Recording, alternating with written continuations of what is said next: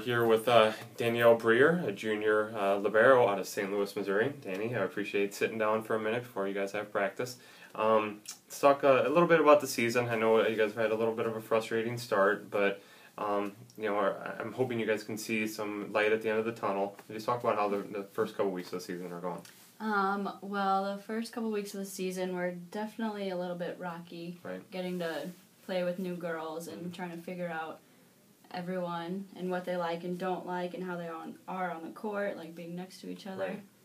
That was a little bit rough, but after playing together every day and learning about each other, it definitely got easier. Sure. But we're just still trying to figure everything out. Sure.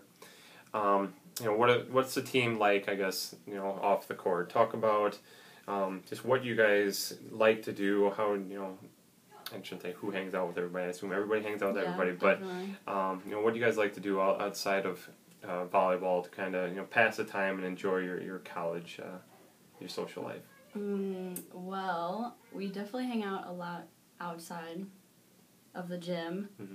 We like to go over to people's houses that have laundry. Sure. That have a washer and dryer so we can do our laundry. Sure. So we definitely go there a lot. All the girls come over to our house and we just hang out and we're so weird together. You don't even want to know what stupid things we do, but yeah.